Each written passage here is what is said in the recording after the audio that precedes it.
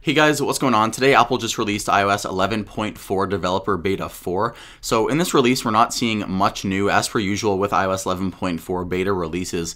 But with iOS 11.4, Apple is releasing ClassKit, which brings more improvements to teachers and students in the classroom. A new app called Schoolwork for devices that are used for teachers, which are enterprise devices, and then also iPads that they hand out for students. So some more classroom capabilities there. They're also introducing AirPlay 2, which was present on Beta 3 before this. I can't show you AirPlay 2 here on my iPhone 10. I don't have any AirPlay 2 enabled devices, but it is here on Beta 4, and I'm crossing my fingers that Apple can keep this for the public release of 11.4.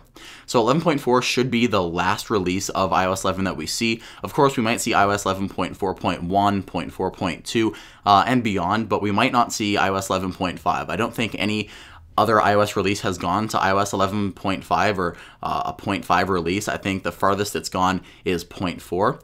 And I'm really crossing my fingers that AirPlay 2 is in the final release, but also Messages in iCloud, because that was promised at WWDC 2017. It's already May 7th of 2018, and we still don't have that feature except in the betas. So I'm really hoping that that feature does show up in the final release as Apple has promised it. It looks like they're perfecting a lot of stuff server side, because I have been having some issues with reliability with messages on my iPhone staying synced with messages on my iPad and my Mac. So they're fixing some stuff on the server side. Hopefully they can have that fixed by the time the public release comes around for 11.4. So guys, that's pretty much it. Stability feels excellent on this release. I've been using it all day. I just charged it a little bit, but the battery didn't sink too much after installation and after using it. My phone used to heat up when I first installed the beta. It doesn't seem to do that anymore.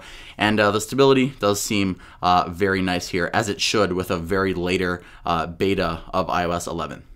So if you have it installed on your device, tell me how it's going. Tell me if you have any bugs or glitches or if it's running pretty smooth. I'd love to hear what you guys have to say. Anyway, thanks so much for watching. My name is Mike, and I'll see you in the next one.